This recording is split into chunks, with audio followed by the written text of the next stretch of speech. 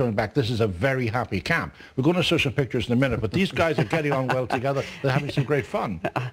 Yeah, I think it's great to have the balance. You know, if you... Here's some pictures that Brandon Driscoll sent of an attempt to play golf, apparently.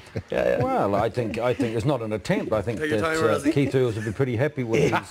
He holds it like a hurling stick. With it. No, he's actually got a good swing. Not that we're any... I'm not a golfing man, but he seems a pretty good swing. Here we go. They're going to get the chair. The trajectory of the ball isn't great, though. I think it goes into the left-hand trees and a fairly low kind of worm burner trajectory. This is some sort of gambling school they're having. You better not say that, Tom.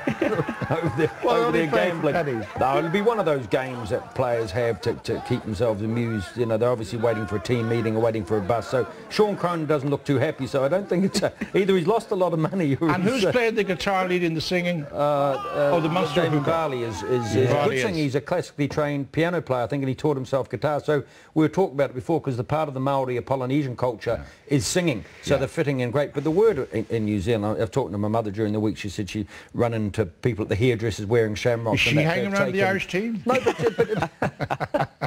but they'll lose if that's the case.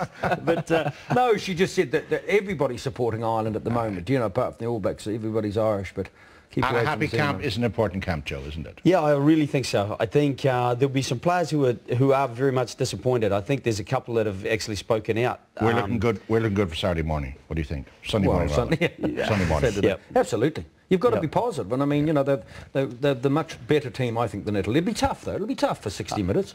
I do think it'll be tough, but I do think that 2-day extra will be a massive advantage, and the tempo that Ireland can play at. All right, now.